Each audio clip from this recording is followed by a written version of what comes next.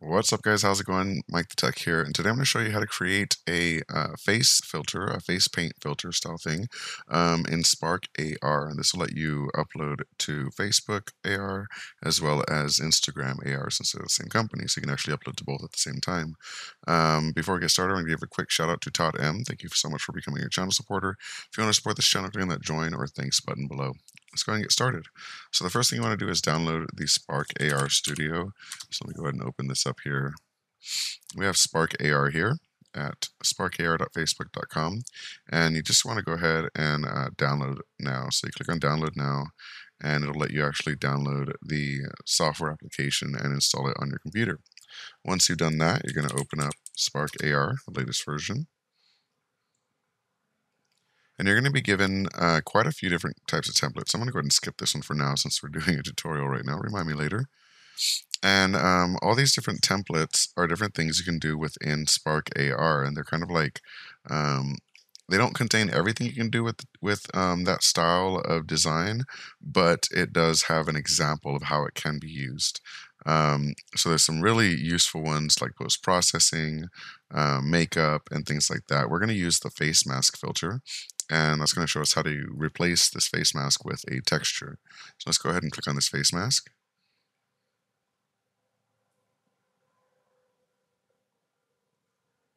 And here we're given our SparkAR Studio, and we have our preview window here, which we can preview our model.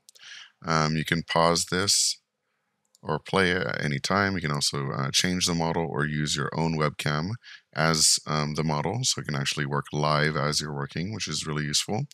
And what we want to do is we want to replace this texture here, because this is what's being used for this face mask. So let's go ahead and open up the scene here so we can see where that is. We can see that we have our face tracker and we have our face mesh.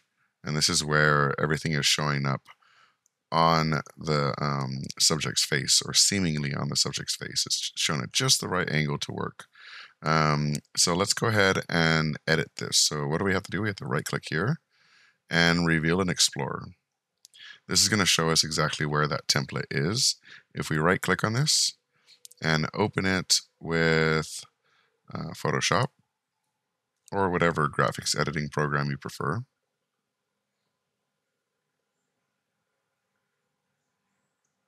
we can see that we have a nice reference point.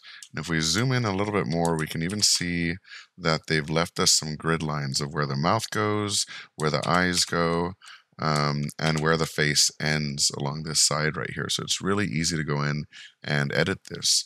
So we're going to make a quick edit here. Let's go ahead and make a new layer. And let's say instead of this mask, we want to, let's just do something super simple so it doesn't take a ton of time.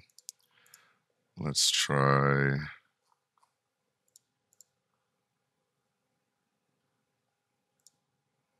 this, and let's just do as if we're like football players. So let's do 2 lines on the cheek.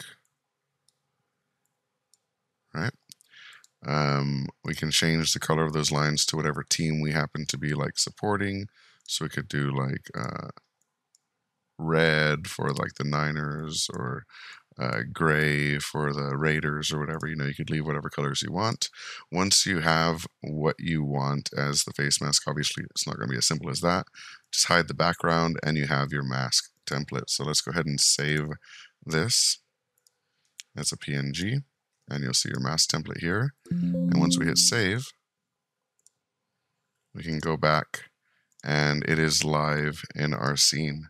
So we can now see that our face mask is working on our character or subject within the scene, and anything you apply to it, you can actually adjust as well with the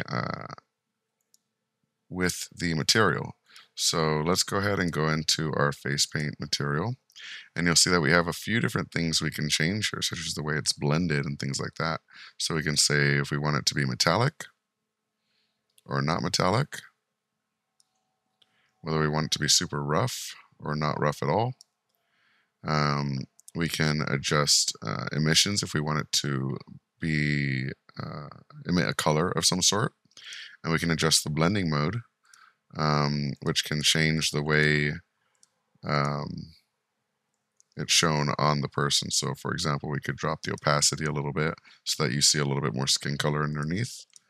If we say multiply, that one seems to work pretty well.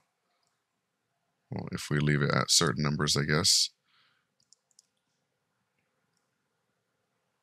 So there's plenty of ways to adjust the way it's shown here, including changing the colors and everything right off the back. In case there's any kind of transparency within it, it can default to that color. And yeah, it's a pretty great tool, and you can combine this with any other effects as well, just by going to add an object, and you can choose if you want to add 3D text, other 3D objects within the scene, and those can all be tracked as well. So there's plenty of ways to customize this to make something really cool.